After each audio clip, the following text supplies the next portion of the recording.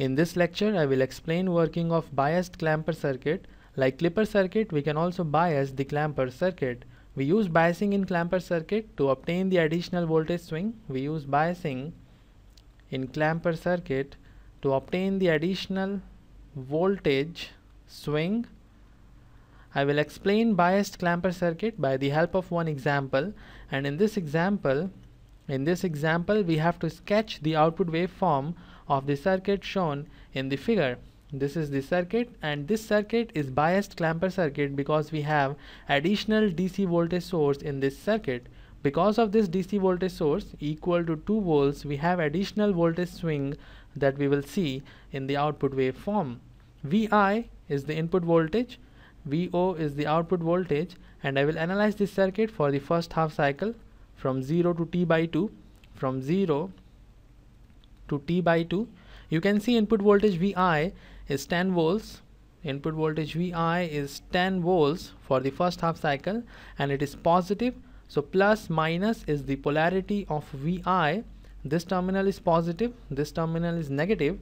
Direction of current is clockwise, which is similar to the direction of arrow in the diode symbol.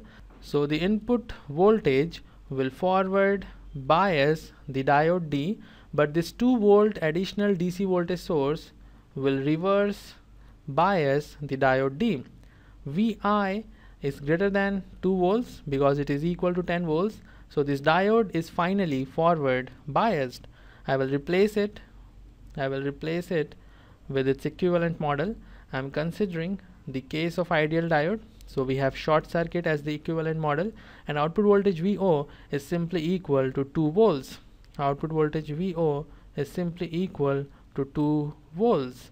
Now I will calculate the voltage across the capacitor C. Let's say it is Vc. This plate is connected to the positive terminal, so it will have positive charge on it. This plate is connected to the negative terminal, so it will have negative charge on it. So we have Vi plus of Vi minus Vc minus of 2 volts equal to 0. This is what we have from the Kirchhoff's voltage law. So Vc is simply equal to Vi minus 2 volts. Vi is equal to 10 volts. So Vc is equal to 8 volts. This is what we have in the first half cycle. The capacitor is now charged with 8 volts.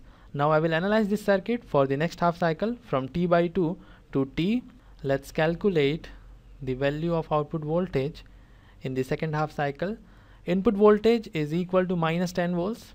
Input voltage Vi is equal to minus 10 volts. So I have polarity like this, minus plus. Now the input voltage is also reverse biasing the diode D. This 2 volt supply was already reverse biasing the diode D. So diode D will remain off in the second half cycle, and I will calculate the output voltage Vo by using the Kirchhoff's voltage law. The direction of current will also change. It will now flow in anti-clockwise direction. I will move along with the direction of current, and we will calculate the output voltage Vo.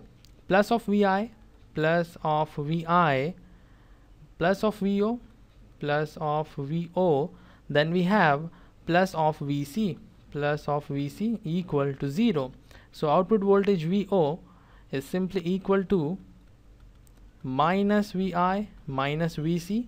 Minus Vi is equal to minus 10 volts. So Vo is equal to minus 10 volts. Vc is equal to 8 volts. So we have minus 8 volts. So finally the output voltage is equal to minus 18 volts. Now we have the value of output voltage for the first half cycle and for the second half cycle, so we can easily plot the output waveform. From 0 to t by 2, the output voltage is equal to 2 volts. So the plot will look like this. This is 2 volts, and from t by 2 to t, the output voltage is equal to minus 18 volts. This is minus 18 volts. So we have plot like this in the second half cycle,